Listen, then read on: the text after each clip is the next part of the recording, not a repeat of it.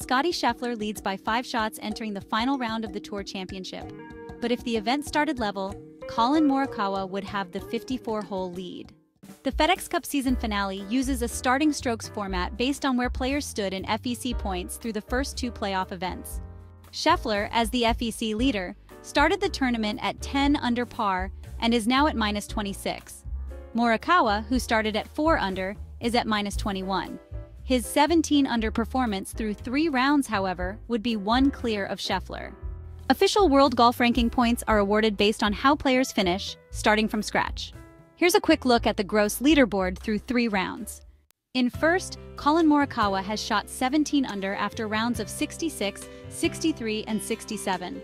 With a starting 4 under added, his 21 under par has him starting the final round in 2nd place.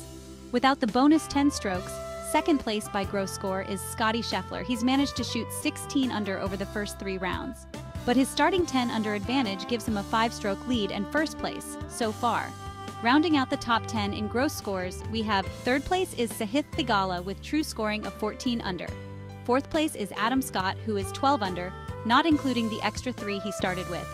5th place is Wyndham Clark at 11 under through 3 rounds. 2 players are tied for 6th in gross scoring at 10 under, Sam Burns and Shane Lowry, even though they sit at 7th and 8th respectively with their earned adjustments. 6 players are tied for 8th, all shooting 8 under before the final round when factoring out their starting strokes.